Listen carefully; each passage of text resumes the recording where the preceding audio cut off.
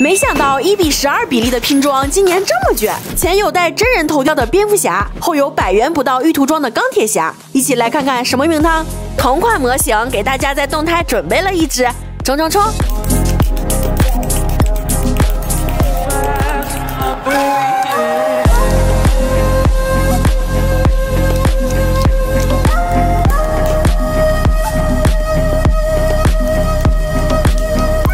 大部分都是玉涂装，而且还做了一些分色。这个拼装过程需要用到大力金刚指，御魔道一脉传承吧。但是它这个零件比较小啊，是一种不用力装不上，用力怕捏坏的感觉，更折磨人，要有点心理准备。拼装好后，这个尺寸我还是很喜欢的，很精致的感觉。不过在全身玉涂装下，手型的成型色就显得有点突兀了。小腿位置还有个大缝，可动是可以实现砸地 pose 的。配件有2把纳米双刃刀，一个纳米加农炮和配合雷神使用的背包，3对额外手型和大量特效件，以及一个透明地台。我有一个不成熟的想法。